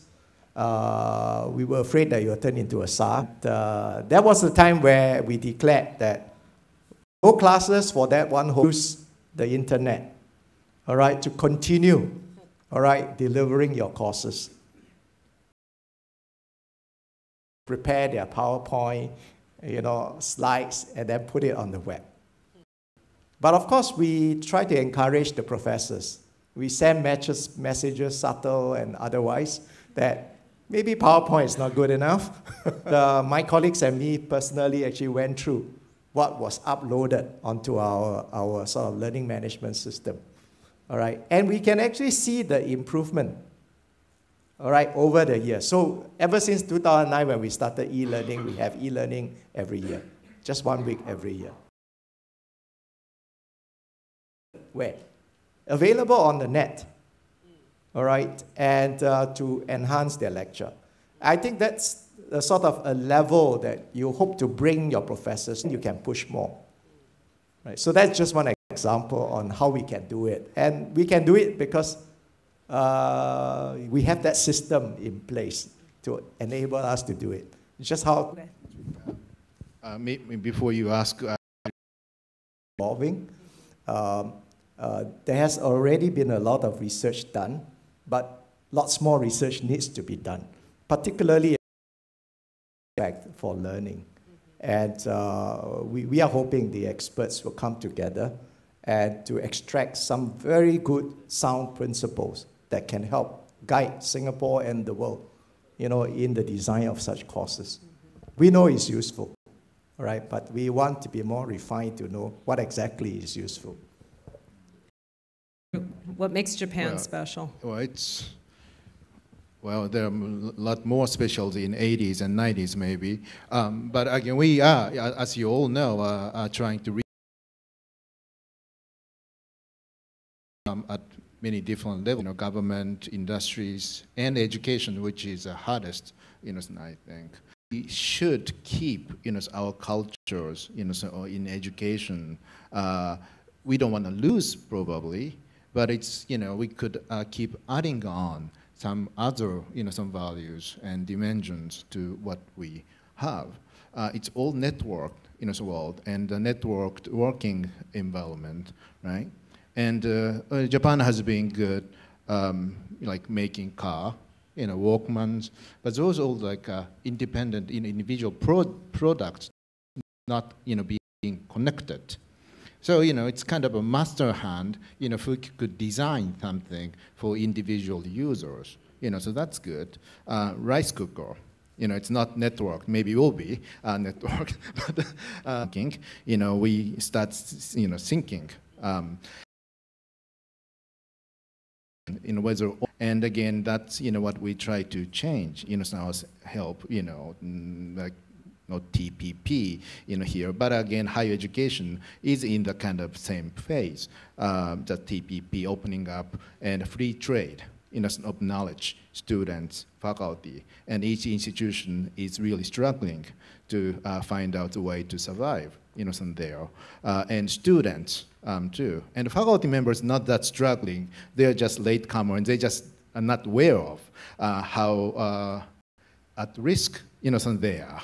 I think, because nobody talk about the robot teachers much, but can be real teachers can be, substituted, by those good online courses. So I would like to think that that Professor Tan actually just challenged me back on is to say, well, I thought that was for the GLC to figure out. So I would also encourage you, if there are a set of questions around cross-cultural issues or a set of ideas that you think are important for us to explore as a council, I would also encourage you to get in line and to share those. So there's an interesting analogy to think about, which is medicine. Medicine has deep cultural differences at one level, and if you go back centuries, it was unrecognizable from one culture to another how medicine was thought about in practice. Of real science around what underpins and difficulties that is becoming increasingly global, and so you wouldn't want to treat just because of cultural reasons. You want to benefit from the modern understanding of diseases and treatments and so forth globally, but you also don't lose the cultural sensitivities and differences between how you deal with disease and its impact on families and individuals and all that. So is there something similar around education where there's a growing amount of learning science building up that would suggest students sitting as recorders anywhere in the world, because it really doesn't work well except for somehow the most already prepared students who are doing all the practice in their head doing it, that we must make learning environments be places that produce real work. And then we have to figure out, so how does that look different culture by culture? As opposed to saying, well, if a culture doesn't want to be active, then we shouldn't make it be active. Is there some analogy in this? Thank you. It's very thoughtful, and but I always think the medicine is to cure, and it means so you can say, okay, I'm doctor, you're perfectly cured, so you're good to go. It's almost like building.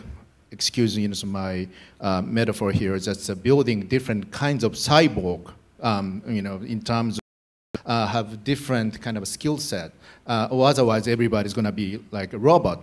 So like Joe Ito, somebody quoted Joe Ito, mentioned just if students become more like robots, they're going to lose jobs. But so how we could, the add-ons very important, for education these days. Not like, so medicine is again, how doctors treat patients. Of course, there is a cultural kind of ways of doing this, and based on the family circumstances and everything. And of course, teachers have to think about too. But in terms of what learners people need to learn, continue, to learn and gain, skills and knowledge, I think it's very different from the purpose of medicine. It's again curing, getting people back to zero. I mean, from the negative kind of a stage. Whether we're starting from zero, and maybe there are some starting from negative, some point, some learners. But again, how much they can gain. I have agreed, to your point and analogy. I think that's great. But I think we are living in very different kind of age. It's no longer in that. It will be a happy society if everybody can, run, write, read, and calculate something. So I think it's no longer a core thing here. Hi, thank you. Nancy Gleason, Yale and US College. Thank you for this very interesting talk today.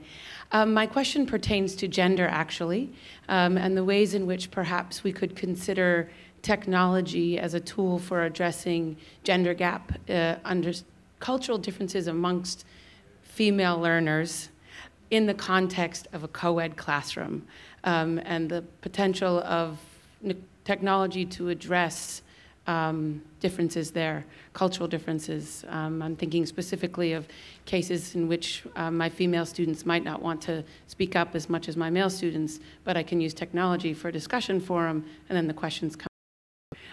But maybe there's a more broad-based, that's a very anecdotal thing, so I'm looking for more broad-based feedback there, or considerations, or perhaps it's...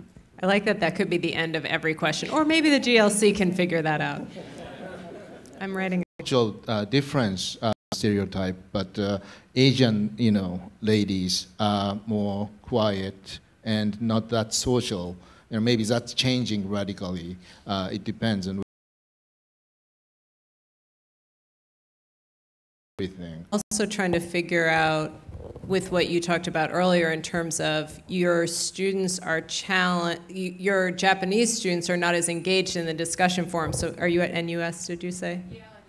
Yale and US. And so I'm trying to match that point, and then you're adding gender onto that. That's a lot to ask and to think about. But I think, and is Justine still here? Justine can probably has opinions or answers to this as well from Carnegie Mellon. But I think just question. Olivier? Or is it Oliver? Well, usually it's Oliver, so I'm happy to hear new variations of it. So yeah, I'm from Berlin, as mentioned, the Europe, Texas and California.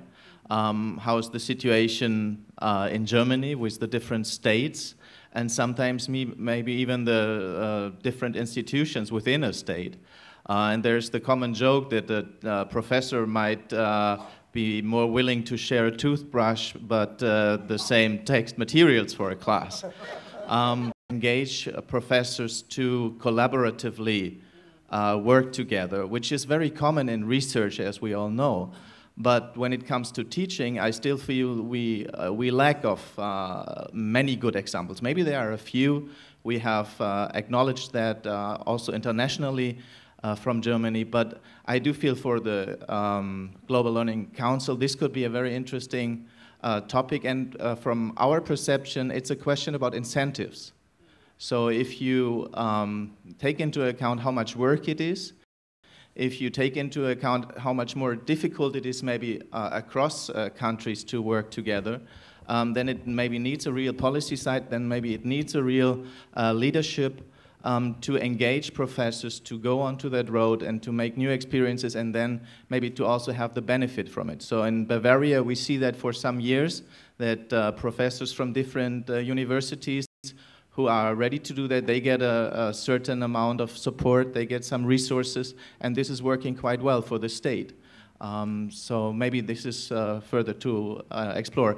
The last reference in terms of when you ask about cultural or different countries, where's the capacity building aspect? Is it really supportive for the institution in Africa to have the impact up their capacity? So I think it's not easy to answer it in all cases, but I do. Thank you all so much, and thank you for the we didn't get to all of the questions, some of which were about teaching and learning, which were a bit beyond our scope for today. But I wanted to thank both the format. It's really important to have the same learning goals and outcomes identified. You have to be able to use it in a modular fashion. It should be customizable. There should be multiple paths to the design, and that it should be open, and that it should be practical. We need practical information to understand those cross-cultural differences. So I want to thank both of my guests today, and thank you all for your participation. Thank you very much. This is a truly cross-cultural panel experience. I mean, we have three truly global citizens, but with deep expertise and experience in three different cultural contexts, Japan, Singapore, and USA. So really a wonderful opportunity to hear. Now we'd like to invite our president, Professor Tan Chaw Chuan, up on stage to present 3 tokens of appreciation to, of course, all 3 panelists. So first up for Miss Suzanne Walsh. Suzanne, thank you very much. Secondly, Prof. Iiyoshi. Prof. Iiyoshi. And of course, last but not least, Mr. Ong, right? So Professor Tan and Chye. And let's also have a group photo with, yes, let's have a group photo with the president and all 3 panelists.